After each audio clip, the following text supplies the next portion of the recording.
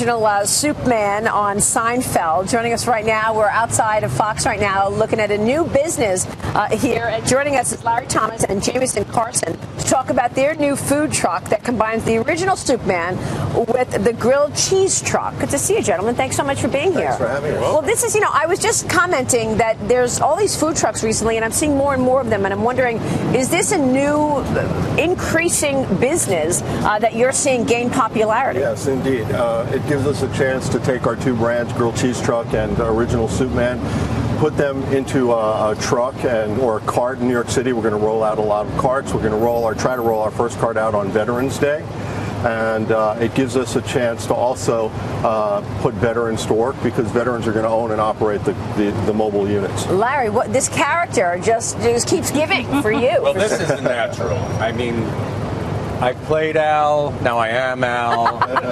It's like one big soup of reality spinning around. And Al's still involved with the business, yes. right? So he would rather you play him for public appearances than actually have to do it himself? Get me out there. I'm used to it. I do this. Yes, Al's one of the foremost soup men in the country. And his soups are very complex, made with a lot of ingredients and spices.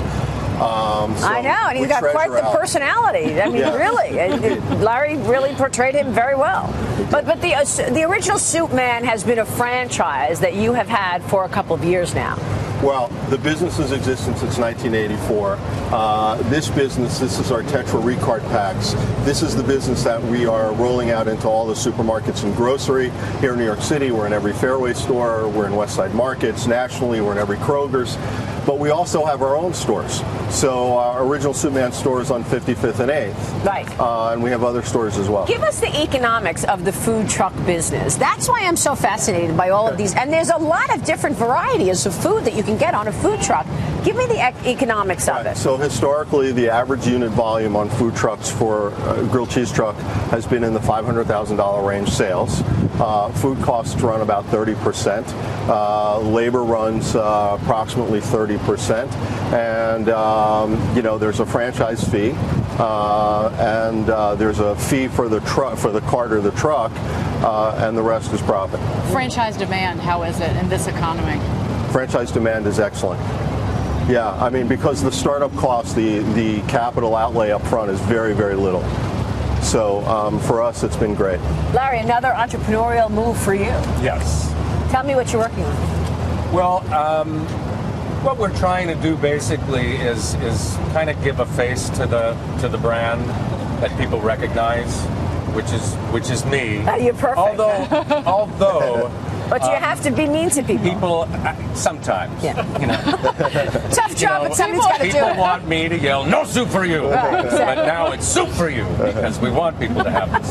But it's so natural that for years, so many years, people go, "Now, are you the guy with the store on 50?" Or people just come up to me and go, I was at your soup kitchen on 55th and 8th. They don't know you're the actor. Yeah, and I go like, well. Okay, yeah, it's mine. Yeah. Go ahead. So let's talk about the veteran connection. These two gentlemen? Not veterans. Okay. But this is for jobs for veterans. Yes, correct. When we roll out our program, whether it be carts or trucks, it'll be all veteran owned and operated. Yeah. Very, very good. How many cities are you going to be in with the trucks so far? Do you have, give us a count? So right now, in our joint venture with Grilled Cheese Truck, we have 10 trucks operating mostly on the West Coast. This is our first venture into New York City, but this is going to be a cart, not a truck. Right. But as we roll out into other cities, we'll opportunistically do either carts or trucks, whatever is best. So differences between the cart and the truck? The carts are, it's a lot. Obviously, it's a cart. I realize that. Right. It's depending on local laws and what they allow and what's easier to get in. New York City is hard to get trucks, so we use the carts. And in terms of, that's a good point, because the regulation has to be very different depending on where you are. Right. In New York City, it is for disabled veterans. They make it much easier for disabled veterans to come into the business. So we see this fractured business, and we think it's a real opportunity. What kind of growth are you expecting? It's all about our soup. You know, the soup is great. We think as long as our soup continues to be as great as it is, we're going to grow. What kind of soup is this? Exactly. All right, thank you. Okay. It's cold. I'm actually. What kind of soup is Please this? try. Lobster We don't bisque. use spoons in the Okay. South, so. Lobster bisque Soup may is be good, our Larry? most amazing soup. Yeah? But all the soup is really great, but the lobster bisque is what people taste and go like, oh my God. Thank you. I have to sit down. We will enjoy this soup. Jamie, good to see you. Larry, Thank always you. good to see you. Thank you so much. That'll do